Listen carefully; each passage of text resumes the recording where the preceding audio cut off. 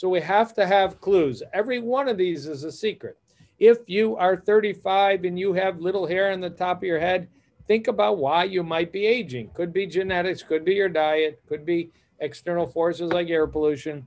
If you have yellow deposits around your eye, you might have a cholesterol of 380. You better get checked.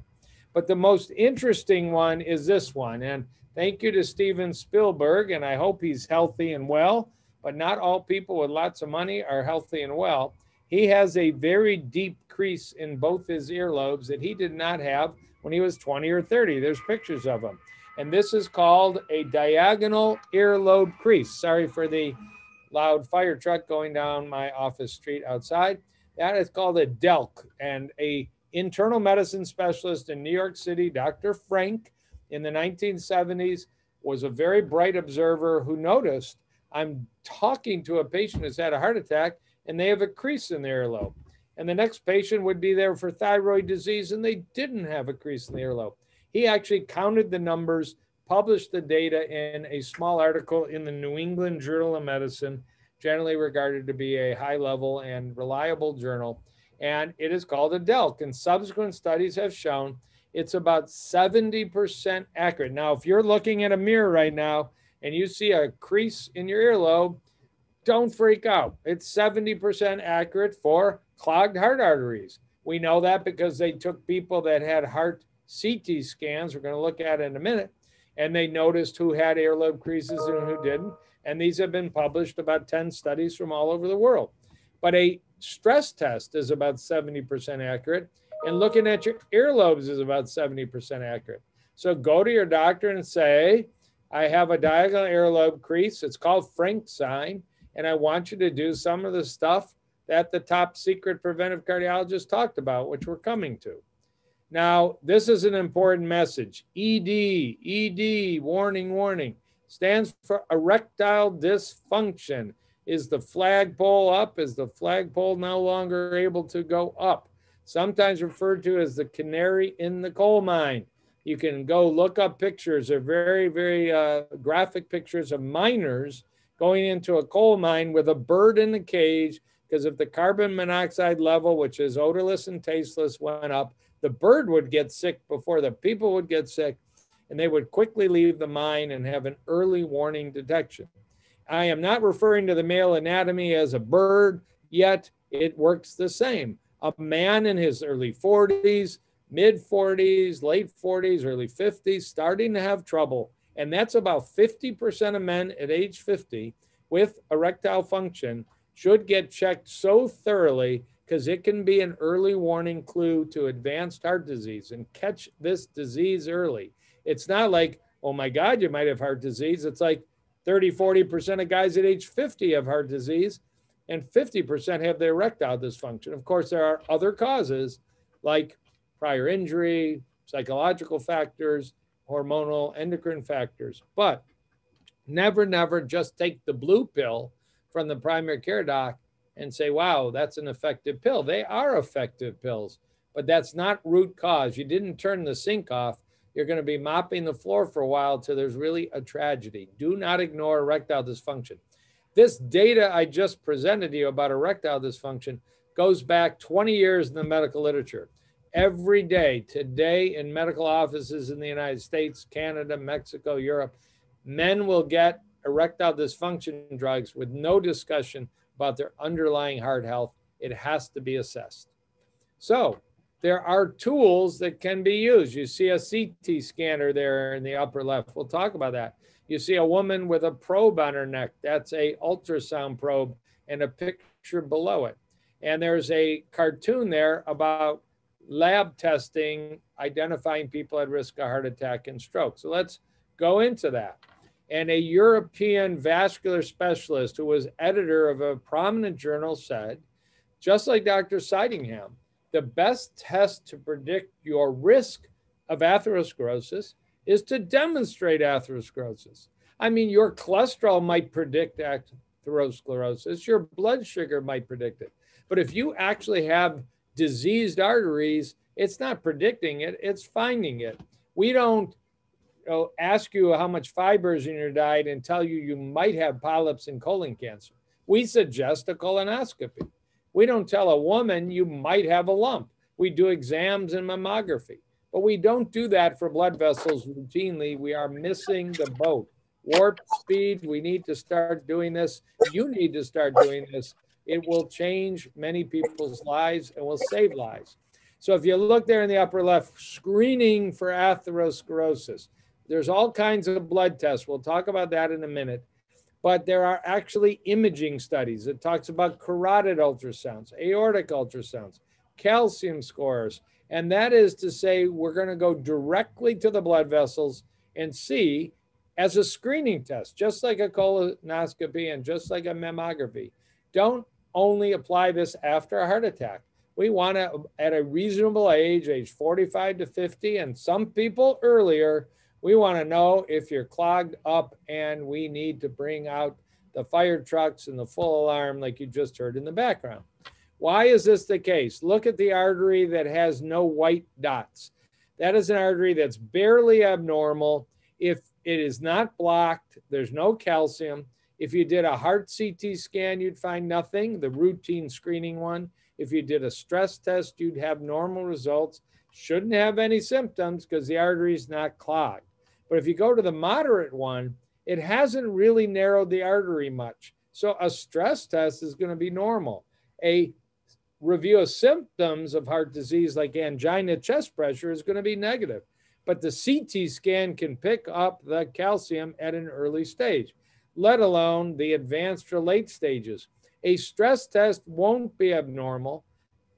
Let me take that back. Try it again. A stress test won't be normal, and symptoms will start to develop only in the latest stages of heart disease.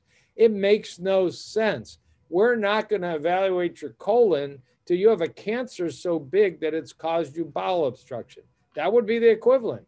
That is such an insane suggestion, but we do it every day in heart disease. We ask about chest pain in the office. That's a good plan. Maybe we order an executive physical. That's not a good plan, but it's still done a lot. But we don't look for these early findings of calcified heart arteries, which are so available, simple, and inexpensive. So in 2007, a society was formed, the SHAPE Society, Society of Heart Attack Prevention and Eradication. I've been a member of that society since 2007. They're still in existence. But for a while, they were the only ones talking the language I'm talking. Look at the aqua blue box. Get an atherosclerosis test. Isn't that what Dr. Schneider said in Europe? Isn't that really what Dr. Sidingham said in England 400 years ago? You're an apparently healthy man, 45 and up. You're an apparently healthy woman, 55 and up. And you got something. Maybe you smoked in college. Maybe your blood pressure is borderline. Maybe your LDL cholesterol is 118. Maybe your father had bypass at age 64. Or maybe your waistline is accelerated or you have lots of stress. Let's look at the arteries. And it says to the right, do a coronary artery calcium CT scan or do a carotid ultrasound. And if you follow the logic, they suggested 14 years ago, if these tests of atherosclerosis are clean, you're low risk, you're not going to get whipped on prescription medicines, you've got lifestyle to continue. And you want to continue it, but you're a winner at that point. And way to the right, the very high risk, of course. If you're a apparently healthy person like Jim Fix or the CEO of BJ's Wholesale Club, but we find you are diseased inside, we're bringing out the ambulances, we're bringing out the fire trucks. We're going to do everything we can, from lifestyle to pharmacology to occasionally natural supplements, whatever it takes. So this little ditty could save lives. 3 examples of asymptomatic people who got a prescription from their local doctor, or perhaps they're in a state like Texas where you don't need a prescription. If anybody can see, I have pre-printed prescription pads for CT calcium scoring because I ask so many patients to get this done. When this technology came to the state of Michigan, where I am, it was 1995. It happened to be my brother, a radiologist, and the test was $1,200 cash, but it worked back then. Now this test in my community is $75. Many hospitals, $50, sometimes $150 at Case Western University in Cleveland, it's generally free. They give them out for free. And if you're panel A, you have where the yellow arrow is pointing, your left anterior descending artery, left circumflex artery of your heart. That's your heart on a CT scan. No needle, no injection, no iodine dye, no allergic potential. $50, $75, your calcium score is 0. You just won the lottery of heart disease life. And Dr. Sidingham would say you are as old as your arteries, you're very young. If you're the panel B, you've got flecks of calcium. That's plaque. That's the disease. It's starting. You're 10, 15, 12, 8 years away from being in an emergency room with a real serious problem. But we can stop the process.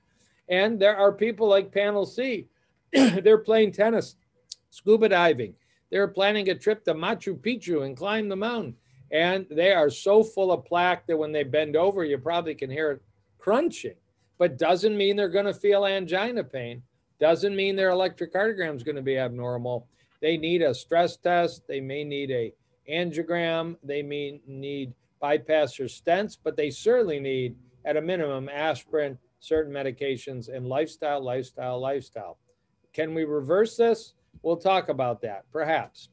If you go ahead and get a calcium score and you get this report, left main 0, left anterior descending artery 0, left circumflex 0, right coronary artery 0, total calcium score 0, you have won the lottery of life at that point in time. It's about a 99% certainty the next decade's going to go well for you. I'm glad to show you that because that was my calcium CT scan about 9 months ago at age 61. Now at age 62, I've actually done an even more advanced CT scan in a research study, and it verified I have neither hard calcified nor soft non-calcified plaque, but that's for another lecture because that's not really a screening test. There's a poor woman in Australia that was reported in the news this morning that died of a CT scan where they inject the iodine because she had such a severe allergic reaction. So I'm very respectful of the power of iodine to be harmful or healing, but these scans involve no iodine. So there is no allergic risk, and it's on the exposure to radiation equivalent to a mammogram. It's very low. It's not 0, but it's very low. Now, I'm glad to tell you that in 2007, the SHAPE Society started stressing the calcium score, but AHA stands for American Heart Association. Dr. Williams was president in 2015 of the American College of Cardiology, a huge organization. The other huge organization is the American Heart Association. And if you look where the red circle is, for the first time in 2019, which is 12 years after the SHAPE Society, CAC stands for coronary artery calcium CT scan. There's many individuals that would benefit from a CT scan.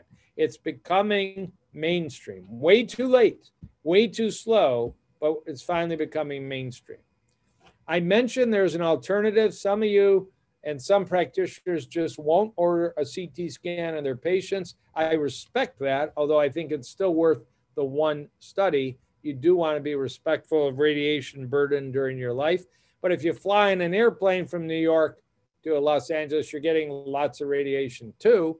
So there's a carotid test different than just the standard one you might get at a health fair, where there are ultrasound images made on your neck, but there's digital software, digital measurements, artificial intelligence, a much, much more advanced approach. The problem is the CT scan is widely available. I offer these carotid studies in my office, and they're extremely helpful. I, in fact, have many people that have a calcium score of 0, and they still have plaque in their carotids. It's predominantly soft plaque, which isn't necessarily benign, and I still have to work with them on their risk factors. This is an example of a right and left carotid artery imaged in my office. It says a 56-year-old man. On the upper part, each of the carotids has a little tiny, actually they're not so tiny. They're less than 20% blocked. The one on the right says 1.8 millimeters. The one on the left, that's a pretty big plaque, 3.6 millimeters. Heterogeneous means it's hard and soft plaque. It's a combination. And if you look below, it says this 56-year-old man has an arterial age of a 60-year-old. We want to get that down to arterial age of a 40-year-old, and we're going to do everything we can to make that happen. Now, there are people that have no plaque. That's a nice result. And if you look at the bottom, it says 60-year-old male with arteries age 51. That's a great result. Dr. Sidingham would be happy. Again, I'm not bragging, but that happens to be my name in the upper corner. And a plant-based diet does a lot to help you keep those arteries clean. I've repeated it subsequently, and it has remained in that range. So it feels good to know the score because you're not guessing. Heart score is 0. Which of these guys has a heart score of 0? Put 2 women there. It doesn't matter. Who's got a heart score of 0? Who's got a calcium score of 487? It's so critical. Test, not guess, please. Action step. Check your colon, check your breast, check your heart. This should be the list at a reasonable age. We just moved colonoscopy to age 45.